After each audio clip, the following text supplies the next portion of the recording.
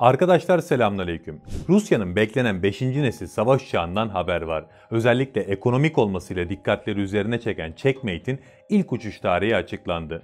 Biz de bu haberle birlikte Kalibre'nin bu bölümünde birkaç soruya cevap arayalım. CheckMate nasıl bir uçak? Avantajları ve dezavantajları neler? Türkiye'nin F-35 yerine bu uçağı alma ihtimali var mı?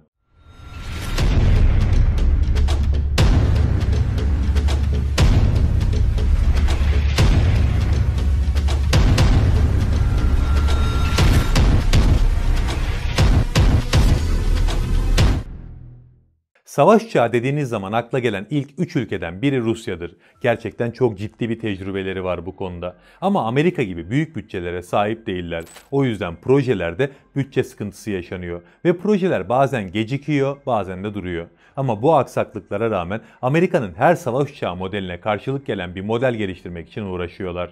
Bugün konumuz olan uçak da F-35'in rakibi olarak gösteriliyor. Ama tam anlamıyla rakibi sayılmaz. F-35 pazarına darbe vurabilecek bir potansiyele sahip desek daha doğru olabilir. Su-75 CheckMate ilk olarak geçen yıl Temmuz ayında Rusya'da Uluslararası Havacılık ve Uzay Fuarı'nda tanıtıldı. Daha üretilmeden tarihe adını yazdırdı diyebiliriz. Çünkü Rusya'nın ilk tek motorlu savaş uçağı oldu. Bundan önce üretilen bütün modellerde Rusya çift motorlu tasarımı tercih ediyordu. Bu model Su-57'nin üzerinden geliştirildi. Aslında üzerinden geliştirildi demeyelim de üzerinden eksiltildi diyelim. Çünkü Su-57'nin çok hafifletilmiş hali bu uçak. Rus mühendisler Su-57'den atabilecekleri kadar ağırlığı attılar ve bugün konumuz olan Su-75 CheckMate ortaya çıktı. Daha hafif olduğu için de daha düşük itki kuvvetinin yeterli geleceğini düşündüler. Bu yüzden motorun birini tasarımdan çıkardılar. Tek motorlu ve hafif bu uçak ama etkisiz değil. Hani bazı savunma ürünlerinde dosta güven, düşmana korku verecek deriz ya, bu da onlardan biri. Çünkü 5. nesil bir savaş uçağı. Kalkış ağırlığı 18 tonun altında ama yük kapasitesi 7 ton. 3000 kilometre uçuş menzili var ki bu gayet yeterli ve etkili bir menzil. En önemli yönlerinden biri de 40.000 feet irtifada ses hızının 2 katına çıkabiliyor olması. Ağırlıklardan kurtulduğu için manevra kabiliyetinin yüksek olacağı söyleniyor. Aslına bakarsanız Rusya çok yeni bir şey sunmadı piyasaya. Hatta bu konuda yazılar yazan bazı Rus uzmanlar Su-75'i Lego'ya benzetiyorlar. Motor zaten Su-57'nin motorunun aynısı. Kalan parçalarda ayrı savaş uçağı projeleri için zaten seri üretimi olan parçalar. Yine bu parçalarda da başı Su-57'ye ait parçalar çekiyor. Yani aslında Su-75 Rusya'nın savaş uçağı birikiminin bir projede toplanmasıyla ortaya çıkan bir proje. Tabi bu bize bir şeyin önemini bir kere daha gösteriyor. Savunmada hangi alanda yerli üretim yaparsanız bu çalışmalar ve bu çalışmalarda oluşan altyapı gelecek projelerinizi çok kolaylaştırıyor.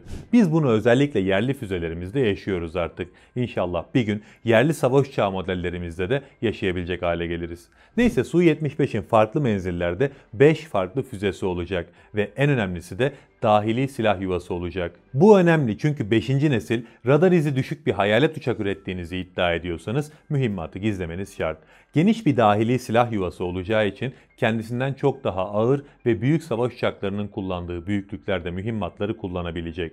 Uçaktan bahsederken hep gelecek zaman kullanıyorum çünkü daha böyle bir uçak yok. Yani seri üretimde değil. Uluslararası Havacılık ve Uzay Fuarı'nda sergilenen model sadece bir prototipti. Rusya bu modeli 2024 yılında gökyüzüyle buluşturacağını açıkladı. Seri üretim için de 2027 tarihi konuşuluyor. Bu uçak neden üretildi sorusuyla bu uçağın fiyatı ne kadar sorusu aslında birlikte konuşulması gereken sorular. Çünkü üretilme nedeni zaten fiyatı. Hatırlarsınız Rusya Su-57'yi duyurduğunda olay olmuştu. Birçok ülke uçakla ilgilendiğini hemen açıkladı. Aslına bakarsanız hemen hemen her ülkenin envanterinde isteyeceği türden bir projeydi o. Ama iki büyük handikapı vardı. Birincisi Rus ekonomisi. Ekonomileri güçlü olmadığı için projeye yeterli bütçeyi ayıramıyorlardı. Bu da uçağı sürekli geciktiriyordu. Bu elbette ilgilenen ülke için rahatsız edici olsa da esas mesele bu uçağın fiyatıydı aslında. Fiyatları çok yüksek olduğu için ilgilenen ülkeler birer birer vazgeçiyorlardı. Rusya buna uzun süre çözüm aradı ve sonuç olarak bugün konuştuğumuz Su-75 CheckMate ortaya çıktı. CheckMate'in fiyatı düşük. Satışa sunulduğunda fiyatının 25 ile 30 milyon dolar arasında olması bekleniyor. F-35'in fiyatının 120 milyon doları bulduğunu düşünürsek gayet uygun. Hatta fiyat avantajı olan Fransız Dassault Rafale ve İsveçli Gripen'dan bile daha mantıklı bir alım seçeneği haline gelebilir. Çünkü onların fiyatları 60 ile 90 90 milyon dolar arasında. Yani Su-75, Su-57'nin ihracat versiyonu desek hatalı bir cümle kurmuş olmayız muhtemelen. Zaten tanıtım filmi de bize çok şey anlatıyordu. Su-75'in tanıtım filminde Arjantinli, Vietnamlı, Hindistanlı ve Birleşik Arap Emirlikleri'nden pilotlar vardı. Yani Rusya bu savaş uçaklarını Orta Doğu, Afrika, Asya ve Güney Amerika'da pazarlamayı planlıyor. Zaten pahalı uçaklara para veremeyecek ülkelerde genellikle bu bölgelerde yer alan ülkeler. Birleşik Arap Emirlikleri derseniz onların bu alımı yapabileceğine ihtimal vermiyorum. Çünkü onlar askeri alımlarını genelde batıdan karşılıyorlar. NATO dışı ufak alımları olsa da savaş uçağı gibi büyük çaplı bir alım yapabilirler mi tartışılır. Gerçi ABD ile Biden geldiğinden beri araları soğuk. Yani belli de olmaz diyerek alım yapma ihtimallerine de açık kapı bırakalım.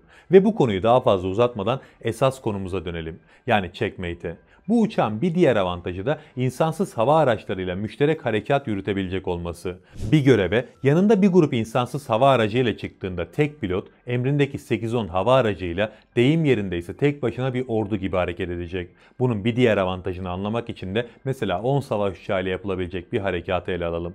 Bunu bir savaş uçağı ve onunla birlikte hareket eden 9 insansız hava aracıyla yapabildiğinizi hayal edin. Yine 10 platformun vuruş gücü ama ihtiyacınız olan pilot sayısı sadece 1. Evet, iyi güzel. Anlatınca her şey dört dörtlük görünüyor. Ama her zaman sorun olan mesele burada da kendisini gösteriyor. Rusya'nın bu uçağın seri üretimine ayıracak bir bütçesi yok. Ar-Ge süreci tamamlandı. Belki Rusya için birkaç tane de üretilecek. Ama seri üretime geçmeden çöp olma ihtimali de var. Rusya'nın önünde bunu aşmak için iki yol var.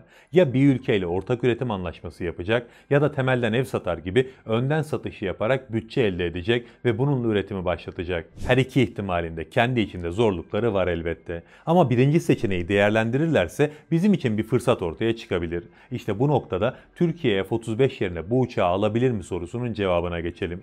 Ben zannetmiyorum. Hani şu an hazır bir uçak olsa, seri üretimi çoktan başlamış olsa olabilir derim. Zaten F-35 projesinden çıkarıldık. Filomuz da artık eskimeye başladı. Yerli savaş uçağımız TFX'in tam olarak ihtiyacımızı karşılaması için de belki bir 8-10 yıla ihtiyacımız var. Bu arayı kapatmak için çok iyi bir seçenek olabilirdi. Ama bu proje bizim TFX'ten çok kısa bir zaman önce hazır olacak. Tabii son yapılan açıklamaya bakarak söylüyorum bunu. Onun da ne kadar gerçek olduğu şüpheli. Çünkü bugün 2024'te ilk uçuş diyorlar. Birkaç ay öncesine kadar bu tarih 2023'tü. Yani tarihte sarkmalar yaşanıyor. Bu kadar büyük projelerde bu normal bir durum. Takvimde aksaklık yaşanmayan savaş uçağı projesi zaten yoktur. Ama bize daha çok hazır bir sistem lazım şu an. O yüzden alacağımızı zannetmiyorum. Ama az önce Rusya'nın çıkar yollarından bahsettiğimde söylediğim ilk seçeneği değerlendirirlerse işin rengi değişir. Rusya Türkiye'ye ortak üretim teklif ederse ibre tamamen bu yöne kayabilir ve o şartlar altında alım ihtimali yüksek olur diyebilirim. Milli savaş uçağımızı geliştirirken işimize yarayacak bir teknoloji transferine hayır diyeceğimizi zannetmiyorum. Yani Türkiye bu uçağı alır mı sorusunun cevabı sadece şartlara bağlı. Onları da zaman içinde öğreniriz muhtemelen. Çünkü sözde NATO müttefikimiz bize savaş uçağı satmıyor. Rusya ile de bu konularda görüşmelerin olduğunu net olarak biliyorum. Bakalım zaman bize neyi gösterecek. Türkiye savaş uçağı konusundaki tercihiyle herkesi şaşırtabilir. Bana şahsi fikrimi sorarsanız ben yerli savaş uçağımızı beklemekten yanayım. Ama dediğim gibi neler olacağını zamanla göreceğiz inşallah. Çünkü Türk'ün son devletinin illaki bir planı programı vardır. Allah'a emanet olun.